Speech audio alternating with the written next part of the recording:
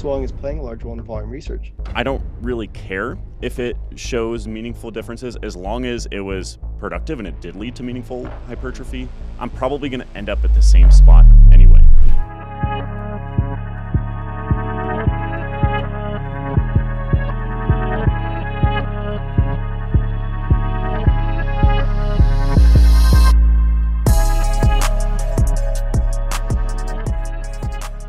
I don't know if I caused this. This whole swelling stuff is I don't know if it comes from my paper. I don't know if it's caused by my paper. I was thinking about that over the past couple of days because I've noticed a lot of discussion on swelling and volume research, and we put that as a hypothesis in our paper. And I think I told you guys last time we were together and we were speaking. I don't necessarily think that volume's playing a large role in the volume research, or swelling is playing a large role in the volume research. I think it could be.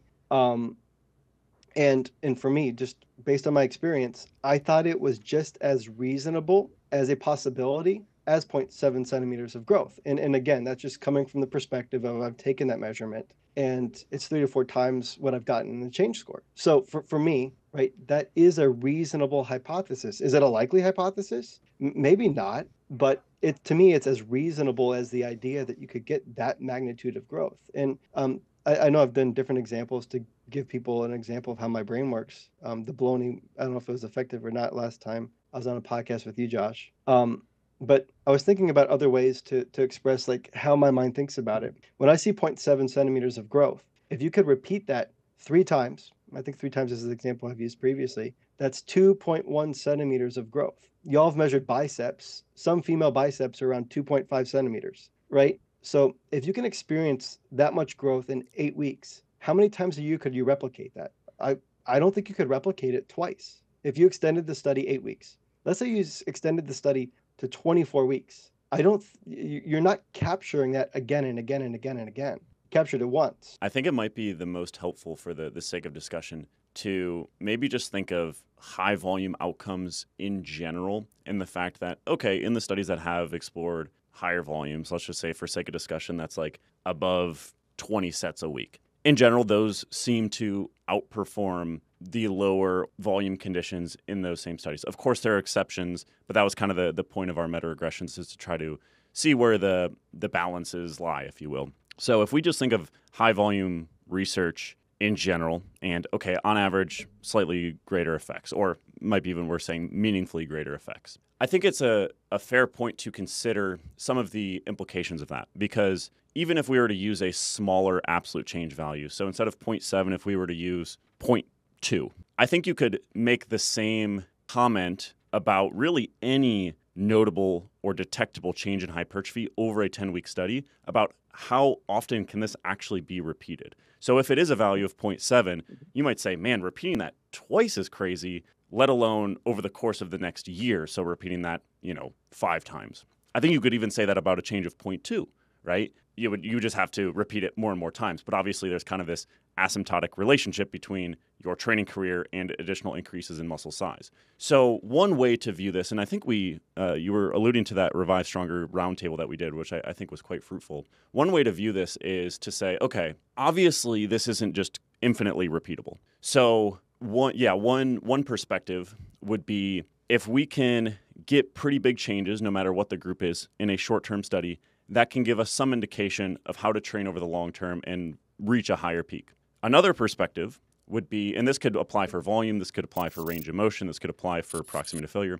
Another perspective would be, okay, a 10 or 12-week study, I don't really care if it shows meaningful differences as long as it was productive and it did lead to meaningful hypertrophy. I'm probably going to end up at the same spot anyway. And I think that's a very valid question. Yeah, sure. First, I think your point is great, and I agree with it. This idea that if any research study was repeatable, I think we'd all be a lot bigger. So it's fascinating to me. It's curious to me that you get a group of trained people, and over 8 weeks, they pretty consistently. I mean, if you look at the average, and I did this, the average change in muscle size for trained people, biceps is 0.23. That's 31 exercise conditions. That's an unweighed average change. Would that be like 6% maybe? They probably started around 4 centimeters, 4.2. I don't have that. I don't do public math, so I'll leave that one to you, but we can let the listener do it.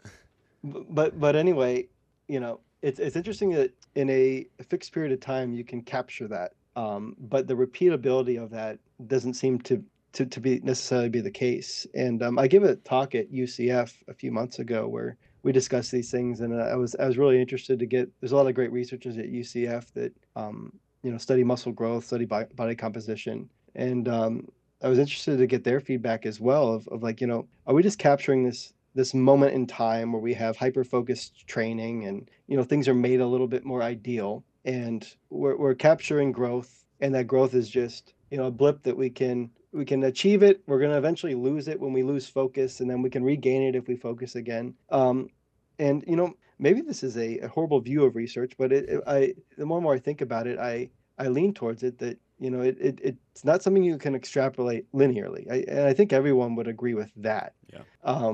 Just I do think it can inform practices, but I think as a scientific community, like sometimes we roll with something and we'll reach a conclusion that may not be appropriate. If higher volume was better in this 8 week period, is it equalized over a year anyway? Because if you had a greater rate of growth over 8 weeks, what's the likely? Is that group just going to slow, and then the other group's just going to catch up to it, kind of slow and steady?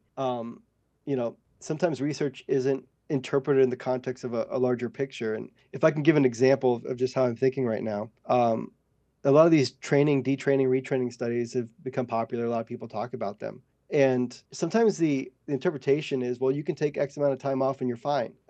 You'll gain it back in 8 weeks. It's like, well, the actual interpretation of that study is no, that little bit you gained in this 8 weeks, you can gain back in this 8 weeks. But if you're a high level bodybuilder and you take time off and like, it's different to recapture this small thing that happened here and have it repeat, than it is to detrain and have a much different ceiling. Because a lot of these studies are taking untrained people, train them, detrain, retrain. It's like what you're losing and reacquiring is a very small amount of tissue. And sometimes the conclusion we reach and the thing we tell people may not match the reality, because the reality of any conclusion we can give people with certainty is this 8 weeks, 12 weeks, 16 week in rare circumstances concept.